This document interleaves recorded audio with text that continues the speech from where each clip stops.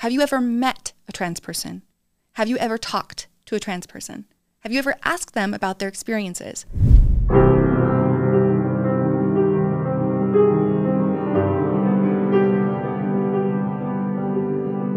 Looking back on my life, it's sad to me that I spent so much time fearing a part of me that I should have been loving.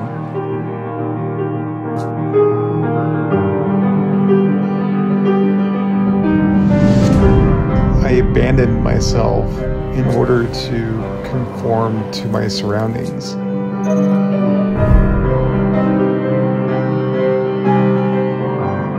The irony of all this is the very thing that I feared the most about myself ended up being the thing that freed me from a life of pain.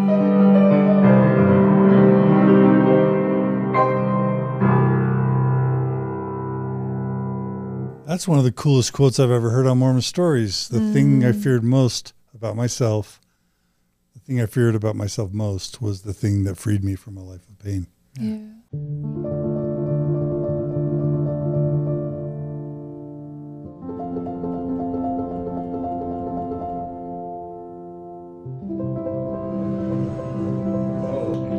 Dang, Gina.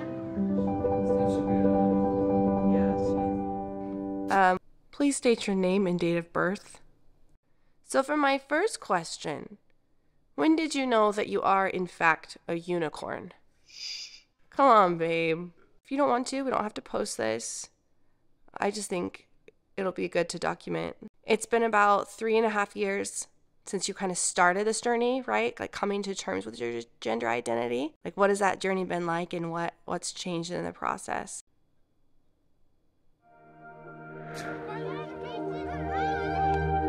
You're quite a dancer, Shaye Bear. I think the biggest change is that I've always felt like me on the inside, but letting that out on the outside has always been a lifelong struggle.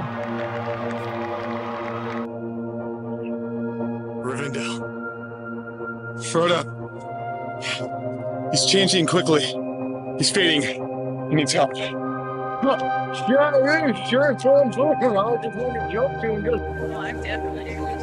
always thought of the gender incongruence I was experiencing as something that would go away one day. But I've come to accept that this part of me will never go away and is meant to be embraced. Oh my God. Shaye, smile, Shaye.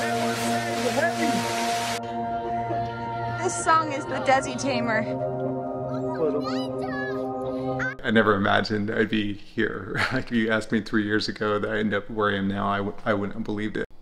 Instead of putting myself in this box of labels that people put you in, I just have chosen to remove the boxes. What have been the main barriers to being yourself?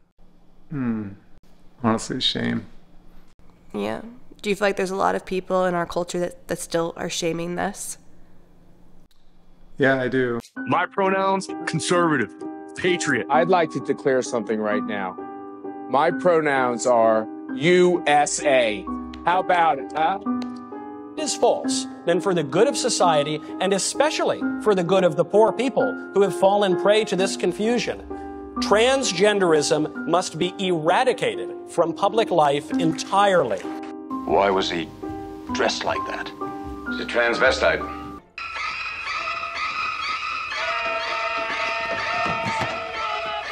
I think people fear what they don't understand, so they project their fears onto other people, and that somehow by allowing other people to be who they are, it doesn't allow them to be who they are, I guess. I don't know. It's kind of funny if you think about it. About pronouns. Pronouns that you prefer and identify with. That way we can honor. He, him, for me. So I've been using she, her pronouns with you at home for a little while. That like feels natural. It feels right to me.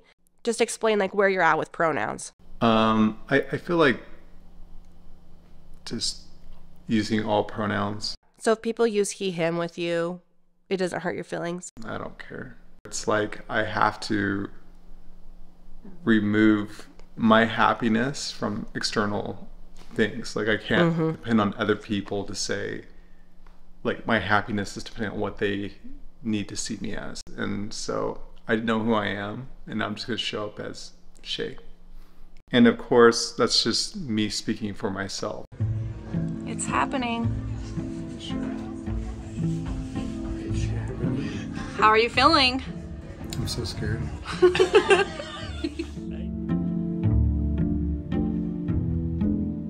Oh, it looks so cute. That's good. That's a perfect spot. Oh, that's a good size.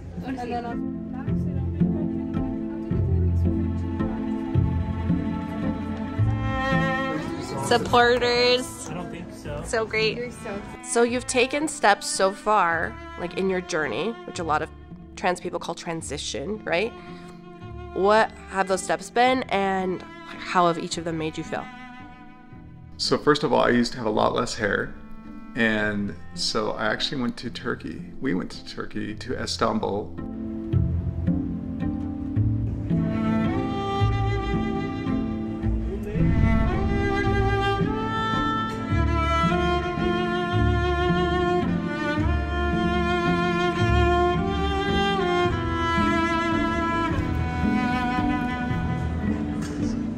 Where they're known for hair transplants. And I got my hair back. It's all your own hair, but they just restored it to where it had fallen out. Yep. Okay. All bandaged. Let's see the back of your head real quick.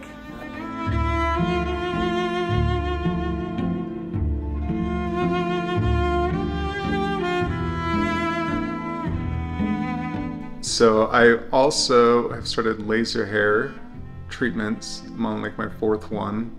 And I started removing my beard. And that was very painful. It was like having needles stabbed into your face a million times, but... It's always fun. Yeah. So I found this secret about Disney. Disney has secrets all over it, and this is one of them. Behind this door, we have a ride that not very many people...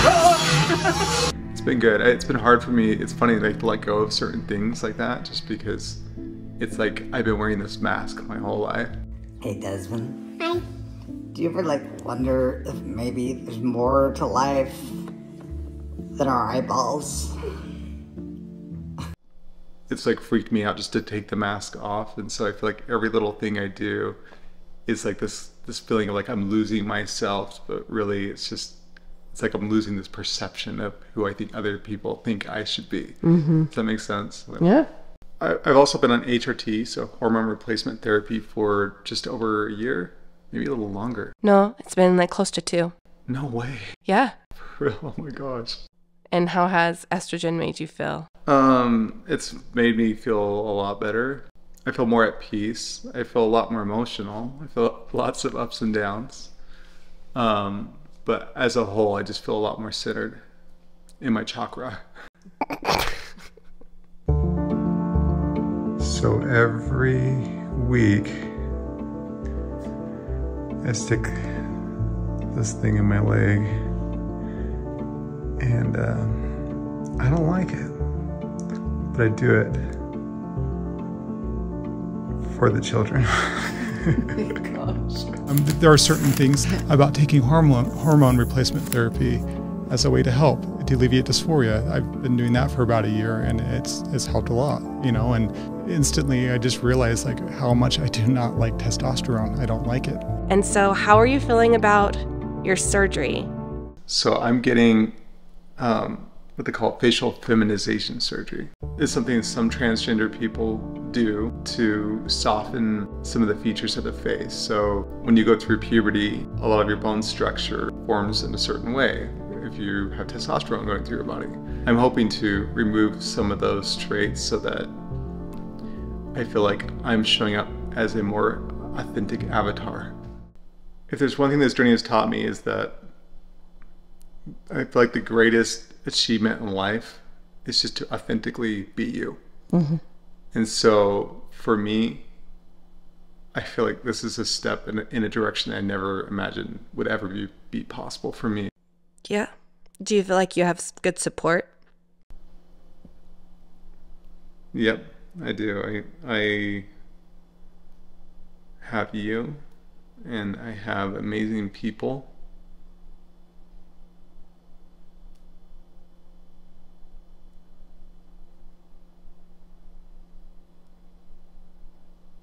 It's okay. I think one of the things I've struggled with my whole life is thinking that if I were to be me, that people would leave me. Yeah. And like I have you. My biggest fear in letting this come to the surface is that I would lose you, and you have you've been amazing. I love you. I love you too. Our sweet kids, they're excited for you. Yeah. I feel like I have all the support in the world, and somehow I'm still so nervous and so...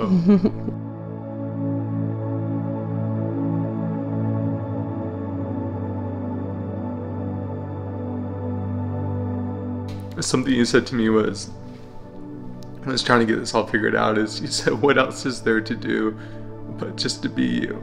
Yeah. And it's like something like everything just made sense. Like I was creating my own hell in my life because I was just trying to find every way and possibility to just not be me. We are on our way to Dr. Harrison Lee's office. Super excited because all FFS doctors, especially like world-renowned ones like Dr. Lee, have really long waiting lists. Dr. Lee has such a sterling record. We've seen so many wonderful reviews and his work. So,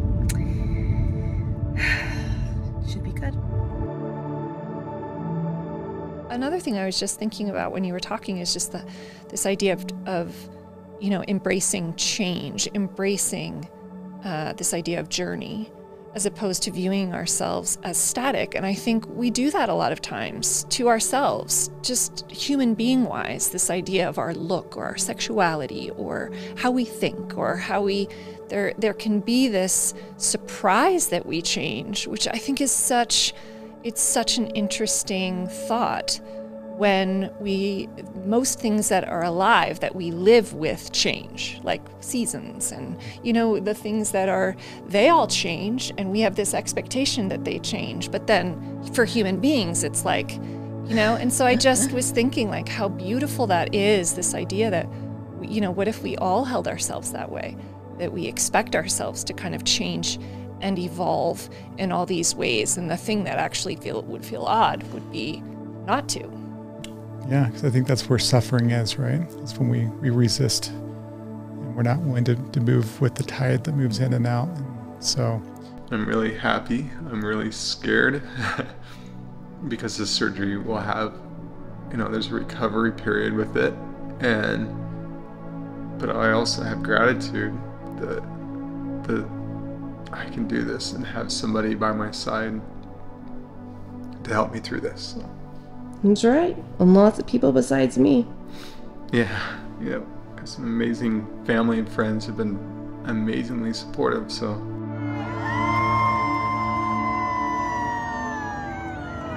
So cute!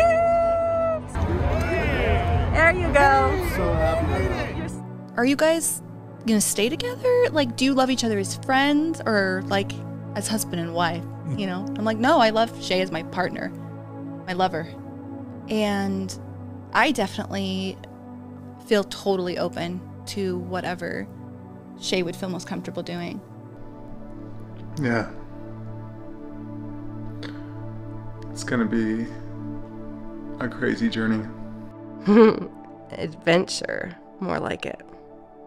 Where would be the ideal place to end up? Like what's the end vision in your mind? I think this idea of arriving somewhere with self is an illusion. I think a problem a lot of times people run into, especially with trans people, is like you view transition as like this destination and then I'll be happy. Life is all about the journey, right? It's like when we think we get what we want, there's always more, you know? So I think for me, it's just trying to take steps that just feel authentic. Does that make sense? It makes all the sense in the world. Got a little interview, buddy. So Amanda, what is it like having a spouse who caught the transgenders? Oh, let me tell you, my womanhood is under assault. I don't have any makeup on or anything, so. That doesn't matter. Neither do I. Actually, I do.